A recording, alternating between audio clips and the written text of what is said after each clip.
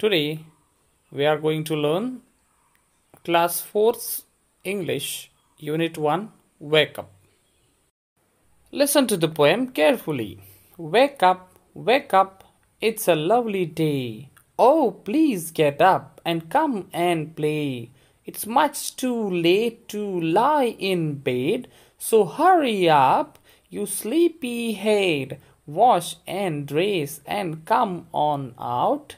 Everyone is up and about. The cow, the horses, the ducks and the sheep, the tiniest chicken, chip, chip, chip, wake up. Now we will learn some new words from this poem. Let's see the first word. Lovely. What is the meaning of lovely? Lovely means very pleasing or beautiful. Buzzing. The meaning of buzzing is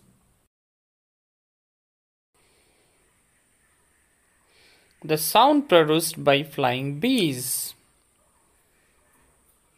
Sleepy-head. The meaning of the word sleepy-head is a very tired person. The next word is tiniest. And the meaning of the tiniest is a very small thing. Very small. Now we'll learn some question answers. First question. What do you think birds say to each other in the morning? Very good. I think birds say good morning to each other in the morning. What do you say in the morning? You say good morning to each other. Here are two birds, Shasha and Humpa. Humpa is saying good morning to Shasha. Good morning, Shasha. Then Shasha replies, good morning, Humpa. Question number 2.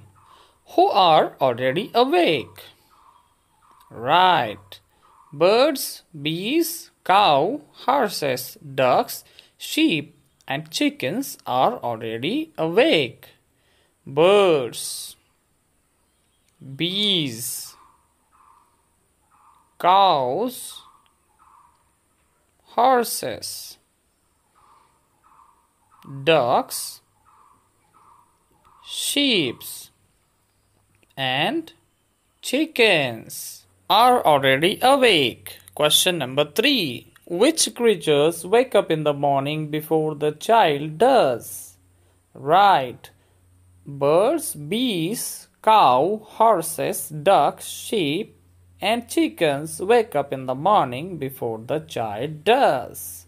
See the sleeping child. Say the words aloud.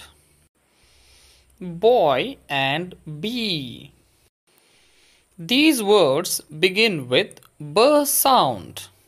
Boy and bee. Boy, B sound. Bee, B sound.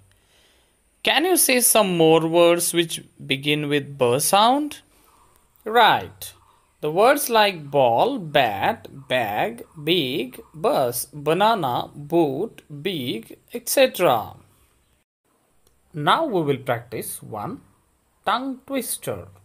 So let's say it aloud. Let's say, Betty bought a bit of butter, but the bit of butter that Betty bought was bitter. So Betty bought some better butter to make the bitter butter better.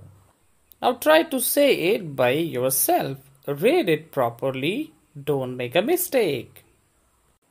Now let's write some important things.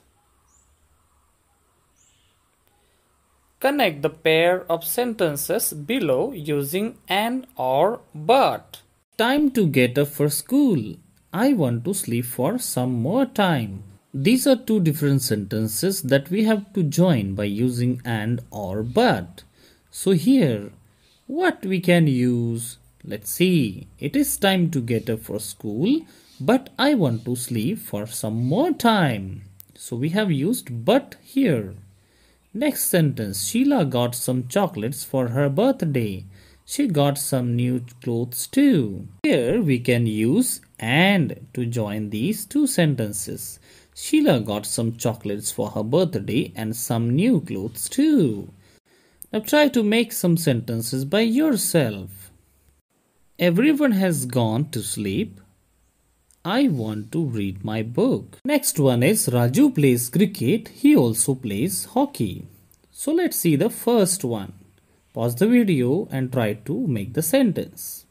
Very good. Everyone has gone to sleep, but I want to read my book. We have used but here. Now let's see the next sentence. Raju plays cricket. He also plays hockey.